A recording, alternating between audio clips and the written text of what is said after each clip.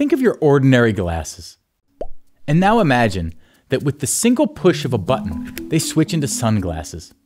Or let's go further. What if your new sunglasses are connected to your phone and can also display your messages? Wouldn't that be cool? This is, in theory, possible. The technology is called electrochromism, and Middle East Technical University played one of the key roles in its development. Electrochromic materials are specially designed polymers that are able to change their color or level of transparency when they are subjected to small electrical potential.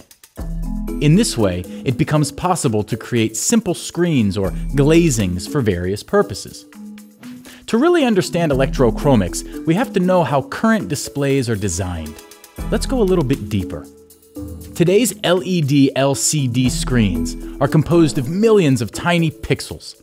Every pixel is made up of individual subpixels, colored either in red, green, or blue.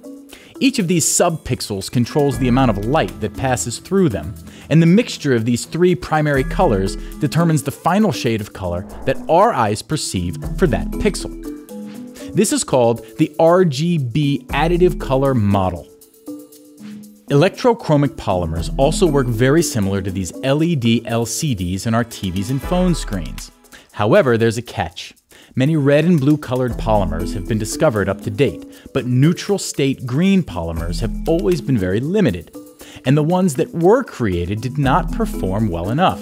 So the technology was able to produce neither the whole color space nor different levels of opacities.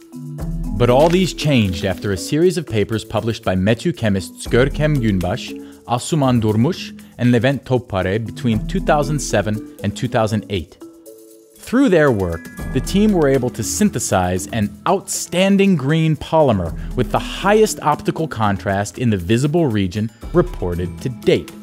The polymer also showed high transmissive characteristics in the oxidized state and proved to be very durable. What they did was to use donor-acceptor approach with carefully selected pairs to create polymeric material that has two absorption bands in the visible region that is crucial for creating green color. Upon applied potential, these bands simultaneously depleted to reach a highly transmissive state. Initial studies revealed the success of the concept, where later studies were concentrated on creating solution processable derivatives towards industrial applications. Completion of the RGB color space was a major step in the production of electrochromic displays. However, commercialization of the technology did not follow the same path.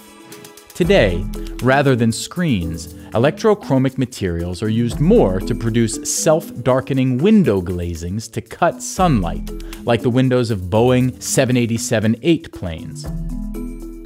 The smart glasses we mentioned earlier, however, have to wait for further research to become real.